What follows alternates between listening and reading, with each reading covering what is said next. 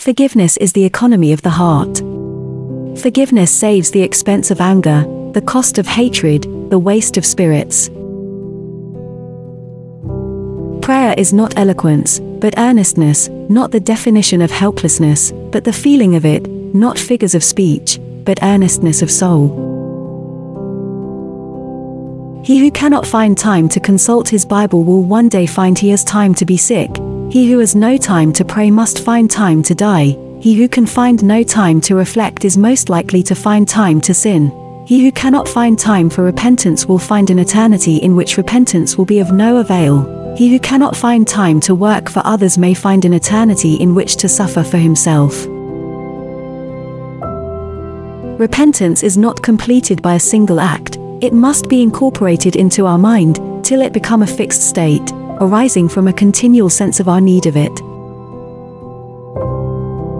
Sow an action, reap a habit. Genius without religion is only a lamp on the outer gate of a palace. It may serve to cast a gleam of light on those that are without, while the inhabitant sits in darkness. All desire the gifts of God, but they do not desire God. The ingenuity of self-deception is inexhaustible.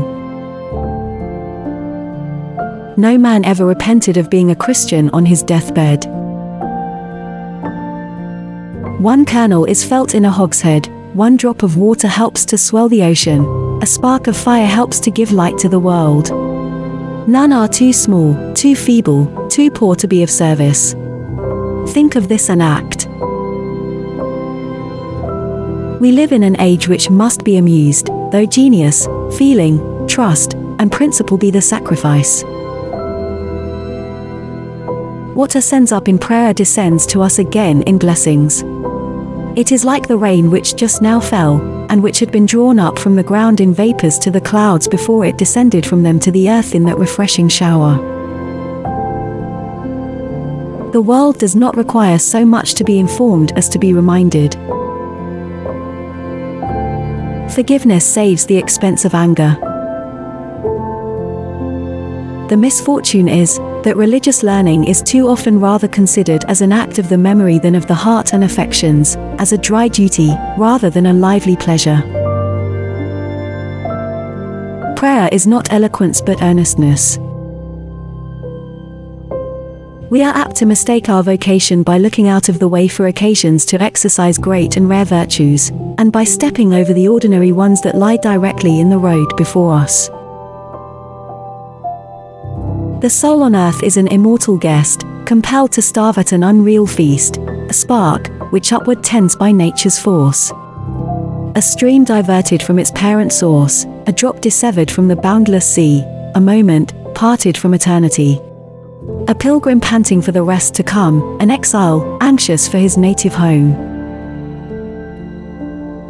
He who has once taken to drink can seldom be said to be guilty of one sin only. Did not God sometimes withhold in mercy what we ask, we should be ruined at our own request. It is not so important to know everything as to know the exact value of everything, to appreciate what we learn and to arrange what we know. All reformations seem formidable before they are attempted. The soul on earth is an immortal guest. That silence is one of the great arts of conversation is allowed by Cicero himself, who says, there is not only an art, but even an eloquence in it. We have employments assigned to us for every circumstance in life. When we are alone, we have our thoughts to watch, in the family, our tempers, and in company, our tongues. We are too ready to imagine that we are religious because we know something of religion. We appropriate to ourselves the pious sentiments we read, and we talk as if the thoughts of other men's heads were really the feelings of our own hearts. But piety has not its seat in the memory, but in the affections, for which however the memory is an excellent purveyor, though a bad substitute. Nothing raises the price of a blessing like its removal, whereas it was its continuance which should have taught us its value. There are three requisitions to the proper enjoyment of earthly blessings: a thankful reflection on the goodness of the giver, a deep sense of our unworthiness, a recollection of the uncertainty of long possessing them.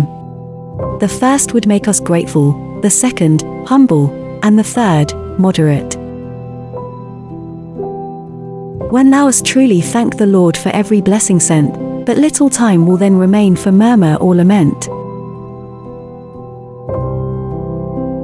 Our merciful Father has no pleasure in the sufferings of his children. He chastens them in love. He never inflicts a stroke he could safely spare. He inflicts it to purify as well as to punish, to caution as well as to cure, to improve as well as to chastise. If I wished to punish my enemy, I should make him hate somebody. Yes, thou art ever present, power divine, not circumscribed by time, nor fixed by space, confined to altars, nor to temples bound. In wealth, in want, in freedom, or in chains, in dungeons, or on thrones, the faithful find thee. When we read, we fancy we could be martyrs. When we come to act, we cannot bear a provoking word. Luxury. More perilous to youth than storms or quicksand, poverty, or chains. Sweet is the breath of praise when given by those whose own high merit claims the praise they give. I used to wonder why people should be so fond of the company of their physician, till I recollected that he is the only person with whom one dares to talk continually of oneself, without interruption, contradiction, or censure. I suppose that delightful immunity doubles their fees. How short is human life? The very breath which frames my words accelerates my death. Absence in love is like water upon fire, a little quickens, but much extinguishes it. A small unkindness is a great offense. Everything which relates to God is infinite. We must therefore, while we keep our hearts humble, keep our aims high. Our highest services are indeed but finite, imperfect. But as God is unlimited in goodness, he should have our unlimited love. Pride never sleeps. The principle at least is always awake. An intemperate man is sometimes sober, but a proud man is never humble. The sober comfort, all the peace which springs from the large aggregate of little things. How much it is to be regretted that the British ladies should ever sit down contented to polish, when they are able to reform, to entertain, when they might instruct, and to dazzle for an hour, when they are candidates for eternity. After all that corrupt poets, and more corrupt philosophers, have told us of the blandishments of pleasure, and of its tendency to soften the temper and humanize the affections, it is certain that nothing hardens the heart like excessive and unbounded luxury, and he who refuses the fewest gratifications to his own voluptuousness, will generally be found the least susceptible of tenderness for the wants of others. Since trifles make the sum of human things, and half our misery from our foibles springs. The education of the present race of females is not very favorable to domestic happiness. For my own part, I call education, not that which smothers a woman with accomplishments, but that which tends to consolidate a firm and regular system of character, that which tends to form a friend, a companion, and a wife. Oh! The joy of young ideas painted on the mind, in the warm glowing colors fancy spreads on objects not yet known, when all is new, and all is lovely. In agony or danger, no nature is atheist. The mind that knows not what to fly to, flies to God. It may be in morals as it is in optics, the eye and the object may come too close to each other, to answer the end of vision. There are certain faults which press too near our self-love to be even perceptible to us. We contrive to make revenge itself look like religion. We call down thunder on many a head under pretense that those on whom we invoke it are God's enemies, when perhaps we invoke it because they are ours. A Affliction is a sort of moral gymnasium in which the disciples of Christ are trained to robust exercise, hardy exertion, and severe conflict. Anger is the common refuge of insignificance. People who feel their character to be slight hope to give it weight by inflation, but the blown bladder at its fullest distension is still empty.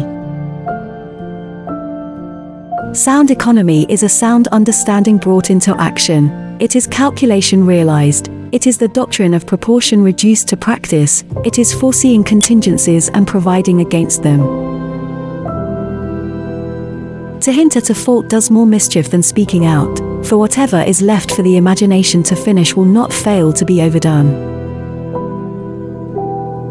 Life, though short, is a working day. Activity may lead to evil, but inactivity cannot be led to good. Affliction is the school in which great virtues are acquired, in which great characters are formed. We do not really know how to forgive until we know what it is to be forgiven. Therefore, we should be glad that we can be forgiven by others. It is our forgiveness of one another that makes the love of Jesus manifest in our lives, for in forgiving one another we act towards one another as he has acted towards us. Sensibility appears to me to be neither good nor evil in itself, but in its application. Under the influence of Christian principle, it makes saints and martyrs.